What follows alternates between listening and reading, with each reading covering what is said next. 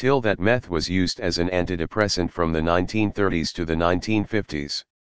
A man named Gordon Alls patented the drug after he was injected with it and found that he became talkative and gained a sense of well-being.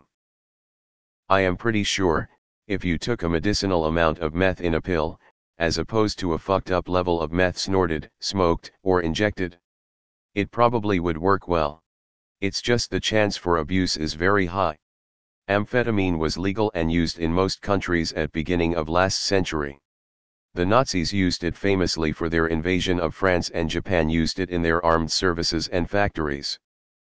Doctors all around world used to prescribe it freely as an antidepressant. It helps for it in some cases. It wasn't a miracle for my case, but as a dude with ADHD and depression, it helped with both for sure.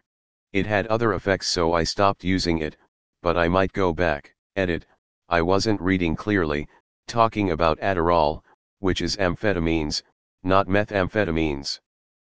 But I imagine the experience re-depression would be similar for both with the right dosage.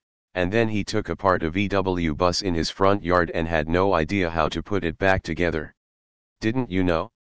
This is why everyone was terrifyingly happy and really good at housekeeping in the 50s. They were all on prescriptions like this. Trey's done too, because you can't be depressed if you're asleep. Meth may have been used as an antidepressant from the 1930s to the 1950s, but it was originally patented as a nasal decongestant. I know this because it was my grandfather, George Pinus, M.D., the first allergist in Southern California, who hired Gordon Alls, a chemist, in 1928 to try to isolate the active ingredient in ephedrine, which was the nasal decongestant of choice at the time, and was made from a root which was known only to grow in China. In the late 1920s, China was in the midst of a civil war, and fearing that the supply of the root would be cut off, my grandfather had the idea of isolating the active ingredient and synthesizing it. That required the skill set of a chemist, which he did not have, hence his hiring of Gordon Alls. The first patent, in 1928, of amphetamine, which is what the synthesized ingredient became to be known as, was licensed to Smith, Kline Laboratories, and marketed in atomizer form as the nasal decongestant Benzedrine. It soon appeared that Benzedrine had certain side effects unrelated to being a nasal decongestant. As A.P.S.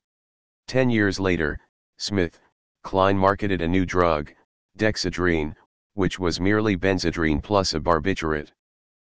Deleted. I had a doctor suggest opiates as an antidepressant.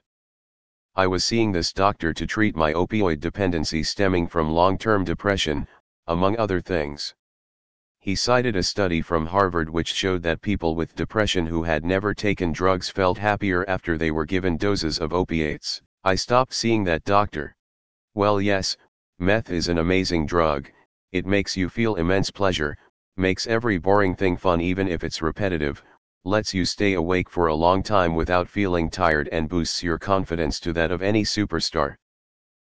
Problem is that it's extremely addictive, destroys your cardiovascular system and rewires your brain's reward center so that nothing you do off meth will ever be as good as even staring at a wall while on meth. Meth is a wonderful drug, but like anything too good here in life, it's got some massive negatives that outweigh the positives. I was prescribed Adderall for years and it helped my depression more than any antidepressant ever has, by a long shot. It probably helped my depression more than it helped my ADHD, which itself was significant. But I haven't had access to my meds in 5 years now, not sure if I ever will again. I'm a wreck without them. John F. Kennedy was on meth while in office. https://newyorkmag.com/intelligencer/2013/11/strange saga of JFK and Dr. Feelgood. HTML. Fun fact, this is why Breaking Bad writers included the scene of Skyla White singing to Ted Bennick like Marilyn Monroe to JFK, since both were using methamphetamines. Well, I'm sure it is in low doses. However, it has a high abuse potential. I don't know why anyone expects these highly addictive drugs to not feel good. There's a reason you get addicted. It's a fantastic time, you feel amazing and happy and energized and all around ready to take on the world. You just slowly poison your brain and body. Please visualize a tweaker railing an enormous bowl of crystal, hurling down the pipe to explode in a shower of glass fragments and screaming, "I have such a sense of well-being right now." This is a highly misleading and arguably dangerous title. 50 milligrams, especially 4, of meth for a non-tolerant or sensitive person could easily result in death. The person in the article was injected with a different substance, amphetamine, which is easily 4 or 5 times weaker than methamphetamine is. Dexedrine, dextroamphetamine, has very similar effects as meth. My mother's psychiatrist lost his license after overprescribing it in the 80s. Her doctors also misdiagnosed her severe abdominal pain as due to the detrimental effects of the dexedrine on her teeth instead of the colon cancer that eventually killed her. It's not well known, but lawyers routinely microdose with pharmaceutical-grade meth before a court presentation to help them focus and articulate at a heightened level. If I had $1 for every time I walked into another lawyer's office who was preparing for court, I could have long ago retired. Meth is a roller coaster ride. You'll feel really good, and incredibly productive for a good 10 to 12 hours. But what comes up must come down. You'll be exhausted and depressed the next day. I can't think of a worse drug for someone already dealing with highs and lows in their life. If you are interested, there is a book called Blitzed by Norman Ohler that describes the drug usage in the Nazi Germany. The book got a lot of criticism, but I suppose that the drug consumption during the World War II was really high. So you're saying I should do meth? This is purely anecdotal, but I'd be interested to hear more about the use of amphetamines for treating depression. When I was depressed during college, I started noticing that my Adderall, which I took sparingly for ADHD, became a life-saving tool in fighting my depression.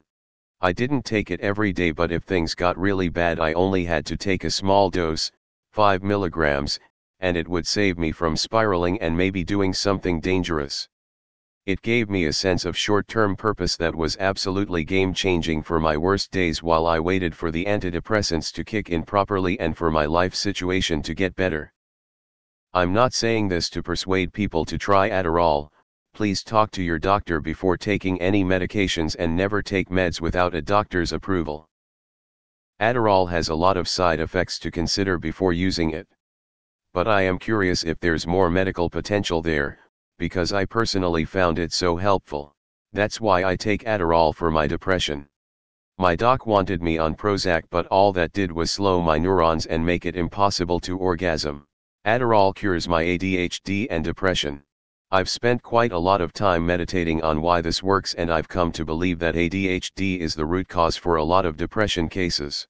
Adderall helps stable an ADHD mind and relieves the mind of depressing thoughts. BTW, as long as the subject is up, have advice for young people.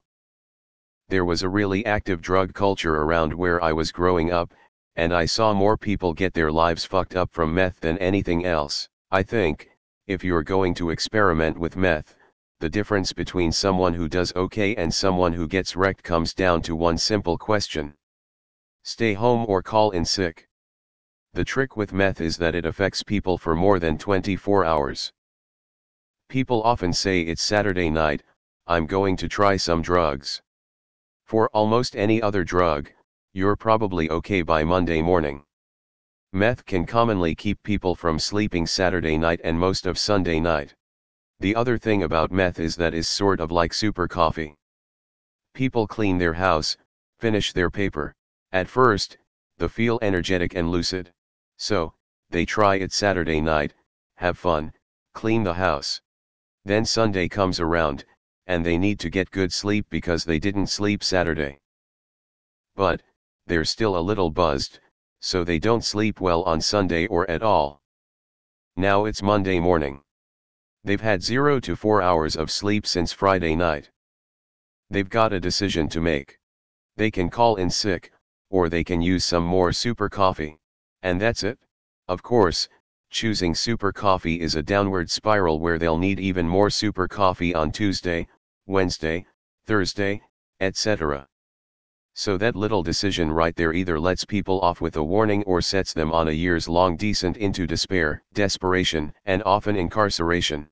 Not helping anything is that meth makes people paranoid, so they often think that if they stay home people will know, so the false sense that meth is the solution for the problems meth causes is additionally insidious. So yeah, my friend group growing up was very bohemian, lots of experimentation with all sorts of drugs. People were pretty savvy and careful, and, for the most part, got away unscathed. Except for meth. Meth took a few people down really dark paths. So, if you try meth, be prepared to call in sick.